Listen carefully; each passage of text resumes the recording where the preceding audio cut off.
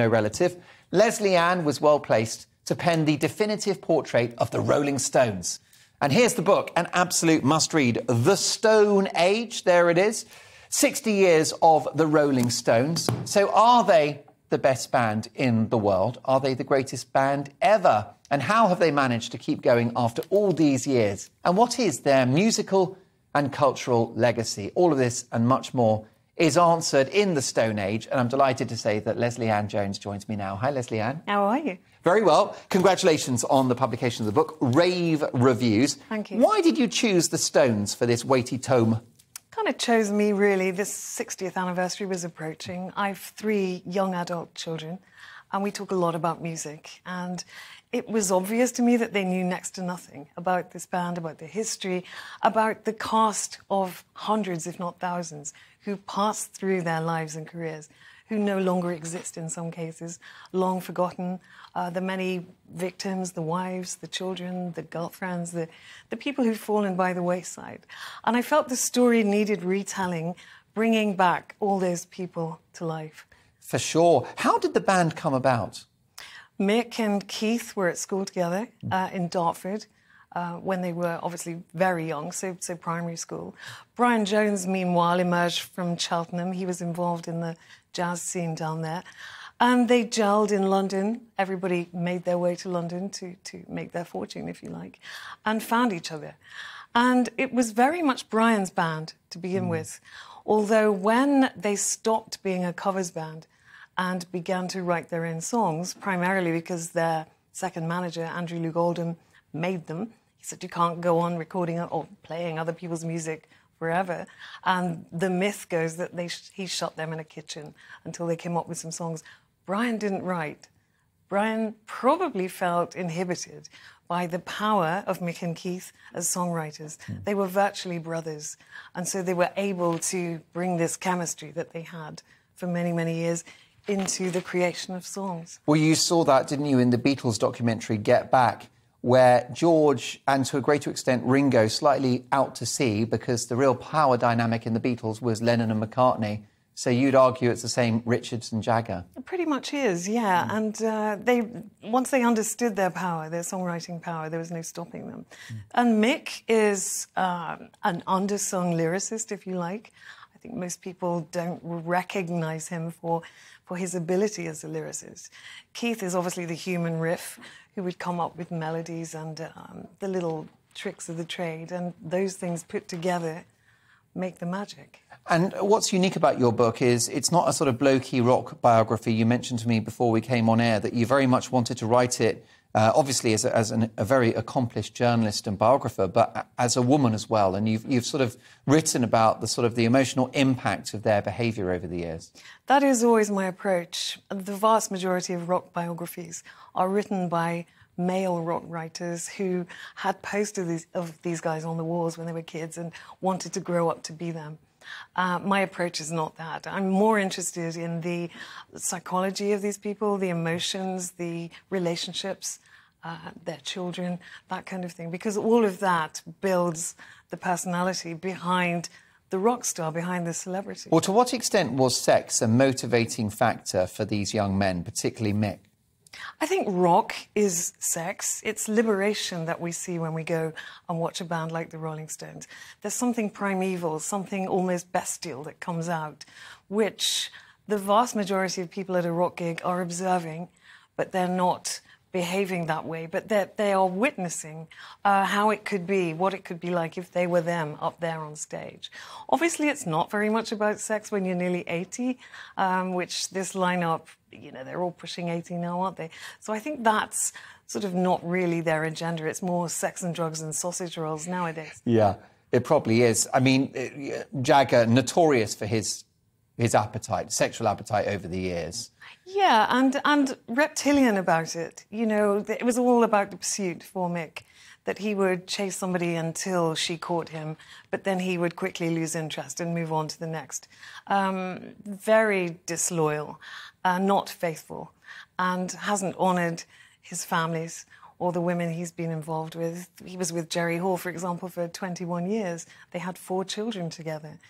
But once he had a child with somebody else and she said enough's enough, He divorced her, and it was worse than that because it turned out they were never legally married in the first place.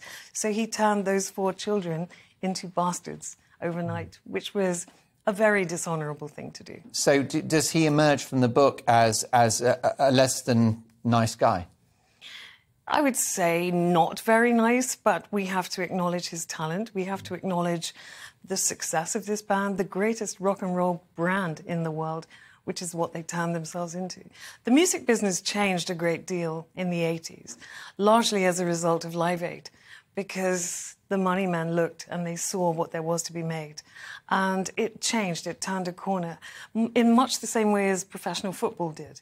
So suddenly it's corporate, and suddenly it's all about the juggernaut, and it's about the big stadium gigs, and it's about massive money, television as well. And that was perfect for the Stones. They didn't need to be in the charts at a certain point. They could just go around the world rocking and rolling for decades, which is exactly what's happened. And they reached a point where their music crystallised to the point that we are not used, we're not accustomed to new Rolling Stones music. Their catalogue, if you like, the songs that we know, are ancient. And yet those are the songs they play. You're not going to get very many new numbers at a Stones concert because they're delivering what the audience came to hear, which, the same thing if you go to a wedding reception. You know, so they've become a covers band of their own music, They pretty much have, yeah. They're their own tribute band. And there's only 2/5 of them left of the original lineup. But you go to a wedding, the DJ comes on, you know, put on Satisfaction, Honky Tonk Women, Brown Sugar, and all age groups will get up and dance to those songs. Would you say that the creative well pretty much dried up by the mid-70s? Was there a natural cut-off when they... Because I know about Elton John, and his particular golden era was sort of 70 to 75, 76. Did they have a particular window? Large swathes of the 80s consisted of Mick and Keith not really talking to each other, which is why they didn't perform together at Live Aid. They did perform, but Mick was in you probably remember Dancing in the Streets with David Bowie, the video, and then Ronnie and Keith were on stage in Philadelphia with Bob Dylan performing horribly badly, but they weren't together. But some tremendous Stones music came out of the 80s. The downside was that Mick was never able to launch himself credibly as a solo artist. Unlike McCartney post-Beatles. Unlike McCartney post-Beatles. And having watched Macca at Glasgow, which I think pretty much the whole country must have done, either on television or live, I saw into the future and I could see McCartney sanctified by that performance. And the Stones were playing the same night. And they would have been disgruntled because the attention that McCartney got, the adulation, he will go down in history for that one performance at the age of 80. And the Stones can't touch him. Because what the concert, was it Hyde Park that the Stones were performing at? And tonight. There you go, a successful commercial event sold out. McCartney at Glastonbury, a cultural moment. It was a seminal moment. It was a very moving moment because it doesn't matter to him that his voice has declined, that it doesn't have the strength. It's fairly weak now, but he can still hit the notes. Yeah. He'll still get up on the plinth with an acoustic guitar and bash out Blackbird, in fact, not Bluebird. That's another one of his songs, Blackbird. And then his song, a tribute to John Lennon, which was here today. So moving and had everybody in tears. And I can't remember ever having been in tears watching Mick Jagger live. You'll have watched you watched the McCartney performance at Glastonbury, and he spoke very affectionately about John, who, of course, is a subject of another of your biographies. And John would have been very touched by what he had to say. And I know it was a very troubled relationship they had, but that was a very special moment, wasn't it? Yeah, it was. John, depending on what mood he was in at the time, would have either scoffed at it and shrugged it off, or he would have allowed himself to be moved by it. But he was somebody who couldn't express emotion very well because he was quite stunted from a very young age. The thing he and Paul had primarily in common was they both lost their mothers when they were very young boys. So that bonded them from early on. You can't say the same about Mick and Keith, who both had strong relationships with their mothers in quite a long way into their adulthood. So they had that backbone, if you like. It does make a difference. And what about their enduring popularity? I mean, you said that, sadly, the band is not complete anymore, but they are still... I mean, when people go to see the Stones, they say, even now, it's the best gig they've ever been to. I mean, they are the best live rock band on the planet, aren't they, even today? Yeah, last time I saw them live was in Twickenham in 2018. They'd lost it a bit for me by then. Charlie Watts, of course, was still with him. There is a school of thought now that the Stones without Charlie are not really the Rolling Stones.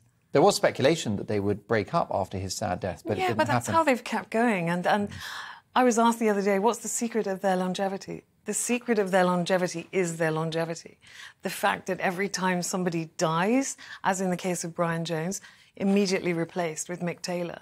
Then Mick Taylor decided to leave, so in comes Ronnie. It's a business and It a is brand. a business. And Bill Wyman, did he jump or was he pushed? But in comes Darryl Jones, who's been playing bass with them ever since, and now they have Steve Jordan on drums. So it doesn't particularly matter. And it reminds me of The Who a bit. You've got only 2 original members of The Who. You've got Pete Townsend and Roger Daltrey, but the others are session musicians. So in which case we could have the Beatles. Yeah. Theoretically, we could have Paul and Ringo and the Beatles back. But they won't do that because they've moved on. And the Stones haven't moved on. It's part of their fascination.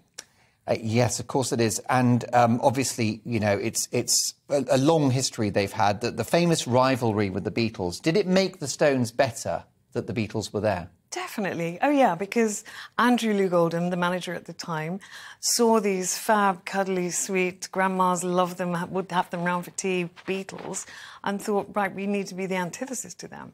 And so the Stones will be dishevelled and dirty and bad, and they will emphasise sex. And they will be the boys you would not want your daughter to bring home or go out with. And so they became objects of fascination. They were edgier, they were cooler, I guess, a bit sexier than the Beatles. So, yeah. Also, would you not say that the Stones were better to rock out to than the Beatles? That's disregarding the fact that McCartney is actually the rock star of the Beatles. I think there's not a lot in it, really, is there? Mick likes to make fun and say, well, the Beatles haven't existed for years. But they have, in everybody's minds. Living so when we go and see a gig like the Stones or McCartney, we're not actually seeing them as they are now. We're seeing them as they were then. And we're not hearing them as they are now. We're hearing the historical versions. Like when you re-watch a movie for the 1,000th time. And what about the emotional carnage in relation to their partners, the wives, the girlfriends, the groupies? I mean, these women were used, weren't they? In the early days, yes. I think Marianne Faithfull, for example, was certainly used. The angel with big tits, she was known as. And that used to be my nickname, but... yeah, I know how you lost feel. A bit of weight. But, yes, she was used because of the way she looked. She did have some musical talent. Anita Pallenberg actually created the Stones. They were a bunch of yobs when she picked them up in Germany, and she styled them and turned them into rock stars. And the fallout for her was terrible much later on when she was a bit neglected by Keith living in America and took up with the gardener, Scott Cantrell, 17 years old, and he shot himself in her bed with Keith's gun. My goodness. And I think Keith's money got her out of that one. Look, it's the most fascinating read. It's winning rave reviews. What surprised you most when you were writing the book? All this time I've been worried by the Bill Wyman, Mandy Smith scenario. I hadn't realised to what extent there was underage activity among other people there. Yeah, because, of course, he had a relationship with Mandy Smith when she was a young teenager. They eventually married. It was frowned upon at the time, but, of course, now it would get you probably arrested, wouldn't it? I don't think it was frowned upon. That's the worrying part, looking back, that Mandy was sold as a role model to all young girls everywhere. Wow. And that wasn't an equal relationship. That was child abuse. Yeah. I mean, how old was she when do we know? Can we speculate how old she might have been when a relationship began? She says she was 14, but they met when she was 13, and I know that's true because I was there, but I didn't know how young she was.